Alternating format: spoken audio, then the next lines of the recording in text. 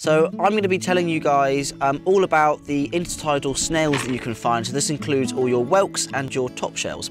This is the toothed top shell, and these guys live on the higher shore.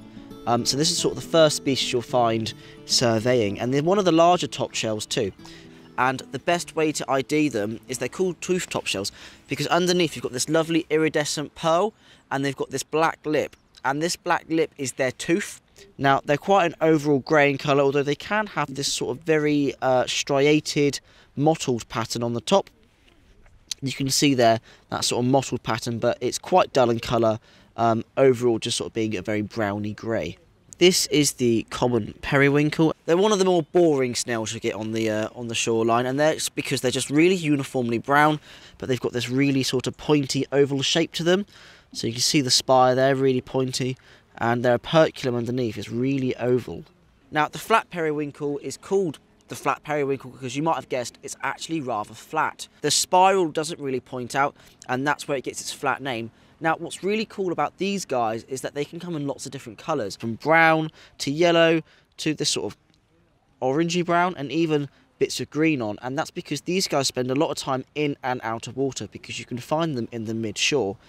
Yellower snails are more camouflaged underwater, whereas the brown snails are more camouflaged out of water. As these guys spend a lot of time in and out the water, they're camouflaged at different states of the tide. Also at the mid-shore, you move on to our next top shell species, which is the flat top shell. But these guys are also called the purple top shell. And these are real indicators that you're in the mid-shore here, because these guys really like to have that sort of balance between being out of the tide and in the tide. I like to refer to them as Scooby-Doo snails because they've got this really awesome purple and green striping. It's really quite bold and really quite obvious compared to other top shell species that are really quite uniform in colour. They've also got this lovely sort of keyhole right underneath on their operculum. That's why their scientific name is umbilicalis, because it's got that little umbilicus right in the middle. The next snail we've got is our first carnivorous snail, and that is the dog whelk, which is these two here. Now, dog whelks can come in all different colours. They can come stripy, they can come orange, they can come brown, or like these ones here, they're sort of this buff cream coloured. And they're these really conical snails. You can really see here the spire's really quite pointy and the shell's quite long. And if you turn them upside down, you can see this canal here where their drill comes out, and this is where they feel the water, and they'll go around feeling the water, sensing out the pheromones from their prey like limpets and mussels, and they'll drill in to these mussels and predate upon them, injecting them with an enzyme and slurping up the soupy remains. So these guys are really quite savage for such small little snails. And one of the lower shore species that you can get really quite commonly is the grey top shell. These top shells are really quite grey and uniform in pattern. A lot of them have this sort of slightly mottled, darker brown colour, but again, it's just got this really overall grey pattern.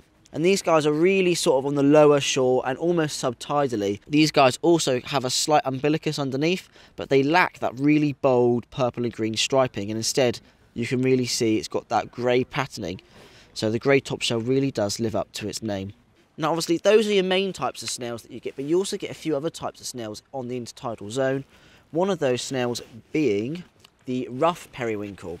These guys look really similar to smaller common periwinkles, but the main way you can tell them apart is they're not as oval as the common periwinkles, and they have these really pronounced ridges all over their shell, so that gives them that rough texture that their name indicates to. And then if you turn them around, their operculum, their gap underneath, also isn't as round as the common periwinkle. These guys are found high up on the shore and don't grow that big, including this one.